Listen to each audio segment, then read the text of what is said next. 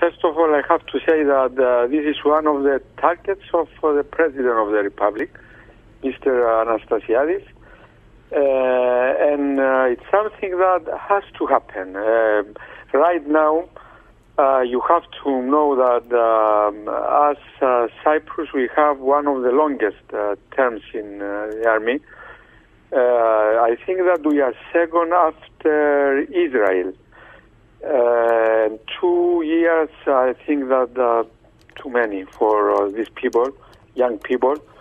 And, well, it certainly does put them at a disadvantage on the career ladder, doesn't it? Because they start 2 years after everybody else.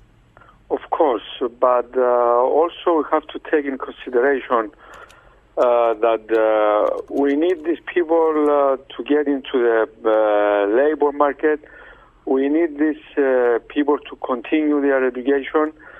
And above all, what we are trying to do now in the National Guard is just to go on with radical restructures, not only in terms of organization, but also in terms of operations. So we want to create a new, more compact and flexible army, so that it can be economically viable.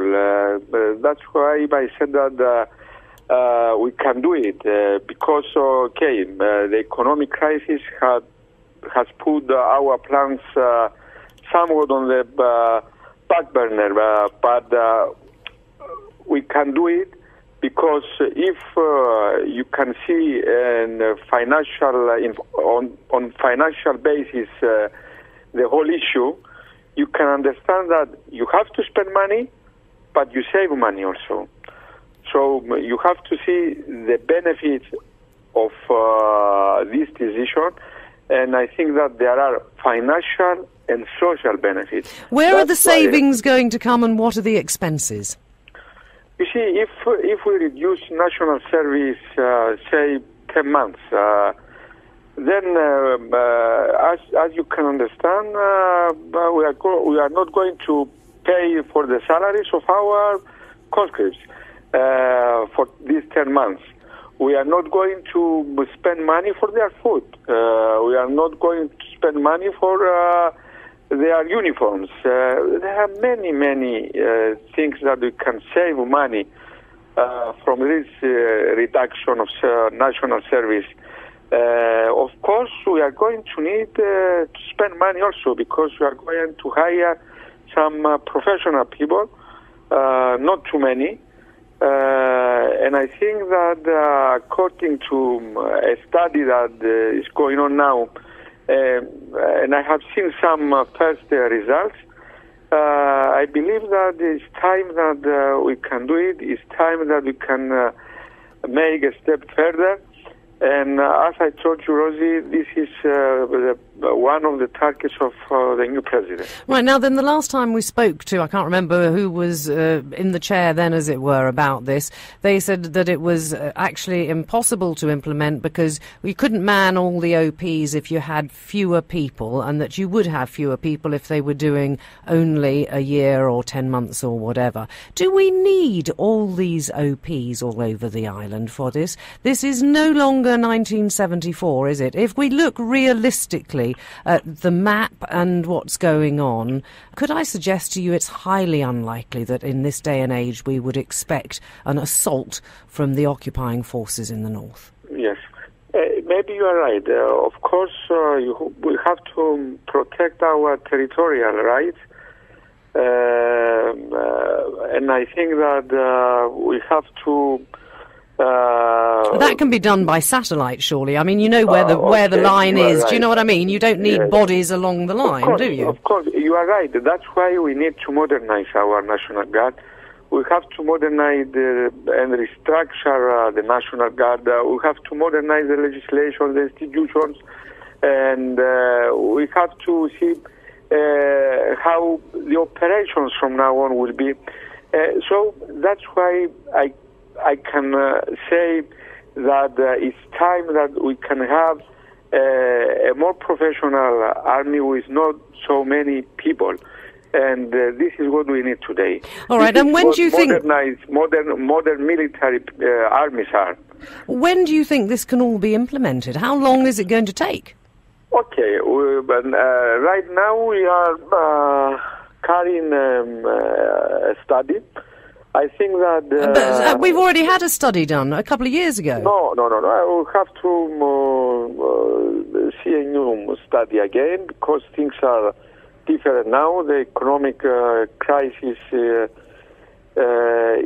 it's something that you have to take in consideration.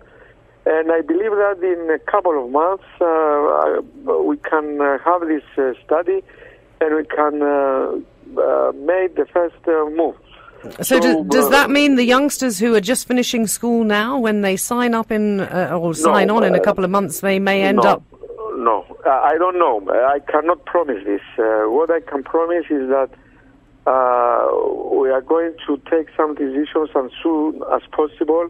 I don't know if these young people would have this advantage, but we'll try it, Rosie. We'll try it. It's something that is not so easy to do, but we are ready. We have already decided, and I think that my people at the ministry, we all believe that we can do it. Well, it's something that I think every family will be listening to with a great deal of hope for this. Before you go, can I just ask you, is it true what we read in the papers that we're considering buying 2 frigates? No. We cannot do it. Well, I was going to say, not only would, if we did have the money, it would be a rather silly move, wouldn't it? I mean, so yes, there's no course. Chance that we're going to buy 2 frigates to protect our oil interests. You are right, Rosie, and I have never said that we can do this. What I said that we can buy some special ships, boats, just for our exclusive economic zone. For not warships or fragata.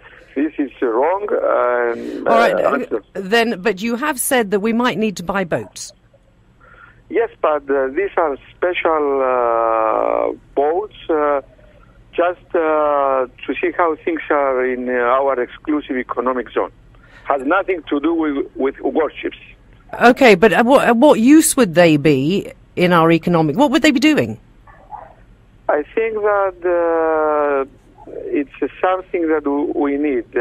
We don't have this modern specialized radar, so we need these special boats, ships, so that we can have a picture every day, every night, how things are in our exclusive economic zone. And I think that we have to do this. Couldn't that too be done by satellite?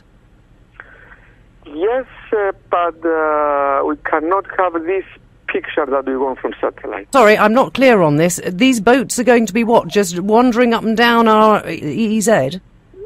Just watching and safeguard our exclusive economic zone. How much are they going to cost? I don't think. I don't. Sorry, I don't know right now. But we are trying to find some methods that we can do it financially, because as I told you, we know that we are in an economic crisis.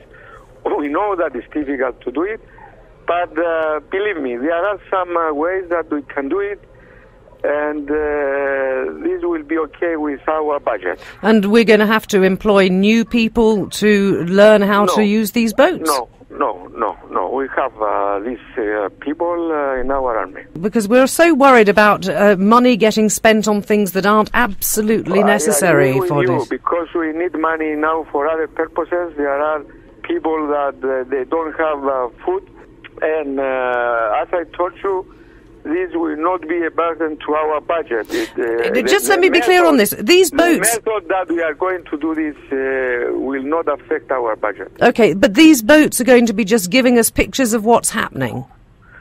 Yes, and it will be like 2 boats going around, especially in our exclusive economic zone, and give us a picture of the everyday actions of everybody in the area.